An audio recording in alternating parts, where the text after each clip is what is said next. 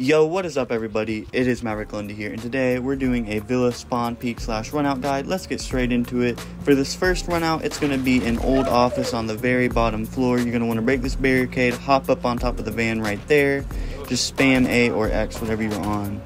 And they're going to be running from those two locations right there. This is what the surrounding area looks like. They can also be running down that road. It's a pretty nice runout. Most people are not going to be expecting this. Let's get straight into the next one. Now this next runout is upstairs in master bathroom on this window barricade right here, and basically it's going to be a little runout on the same area as before but from up top. And this is a pretty OP spot. You're just going to be on the roof looking down on the enemy. They're not going to know what's coming at all. I've had this work for me many times and I'm sure it will work for you guys. Let me know how it works in the comments below. Let's get straight into the next peek. This is going to be another run out in 90 hallway on this barricade right here. I promise you guys there are going to be some spawn peeks coming up soon. Come on this cam right here. Basically wait till the round starts. Once you see somebody or hear somebody, jump out, start shooting wherever you saw them. Easy kills. Let me know how it works. Now this next run out is pretty much the same run out as before, just from a different barricade upstairs and trophy entrance. As you guys will see, you're going to want to open up cams. It's the same exact cam spot as before, just more to the right. And basically you're going to hop out.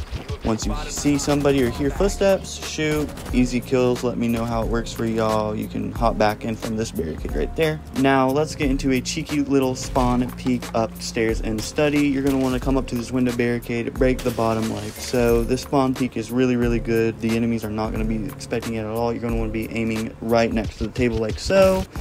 And basically this is the surrounding area onto where the enemies are going to be around. It's a really nice peek. You can change up your position a little bit. And also a nice little tip, if you hop out, you can do a nice little run out on where people mostly like grapple, trying to push into aviator site. Let's get straight into the next tip.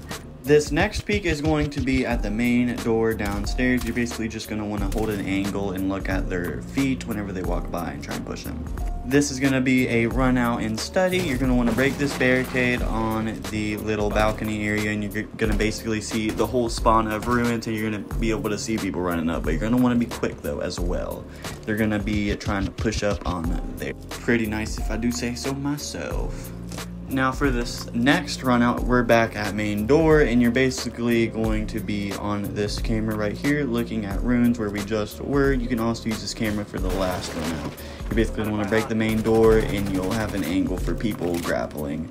Mainly I would use this if you're already into the round and people are trying to push upstairs. Now this next spawn peek is in art studio downstairs near the main door. You're going to want to make a little slit in the barricade like so, and you can see all of ruins. You can also use it as a run out whenever the round starts and people are grappling on the side like so.